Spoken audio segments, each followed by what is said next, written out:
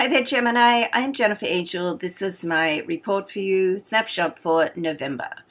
Okay, so right in the sign before your full moon. So this is going to heighten your instincts. This is great for you because you're a highly creative, intellectual, thinking sign, being an air sign. So when when the full moon's right in the sign before you, this is your area of intuition, imagination. It sparks your imagination and your curiosity about life. It also heightens your instincts. So pay attention to that this month. And right opposite you, you have the new moon in your relationship zone. So if you're looking for love, guess what? There could be a new start for you.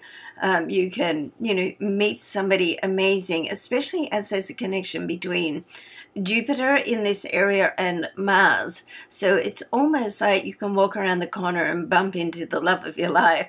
So I hope that comes true for you if that's what you're looking for. If you're in a relationship and everything's going along well, then lovely.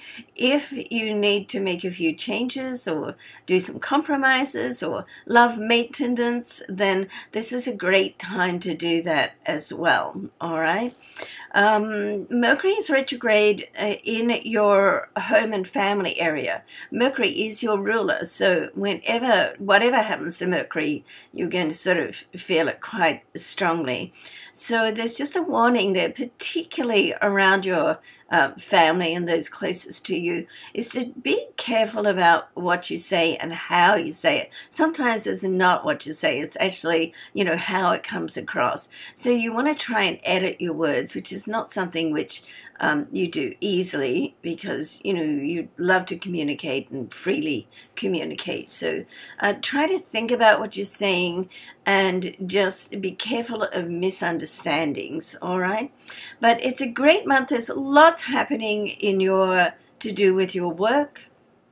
Imagination, creativity, lots of activity, even though Mercury is retrograde, which can slow things up a bit, but you want to just roll with whatever's happening, okay? So sometimes when opportunities cross your path, you've got to grab them before they get away from you. Otherwise, they just roll on by, or someone else steps in and picks them up. So it's a lot of excitement this month. I do hope you have an amazing time and something wonderful happens for you, okay?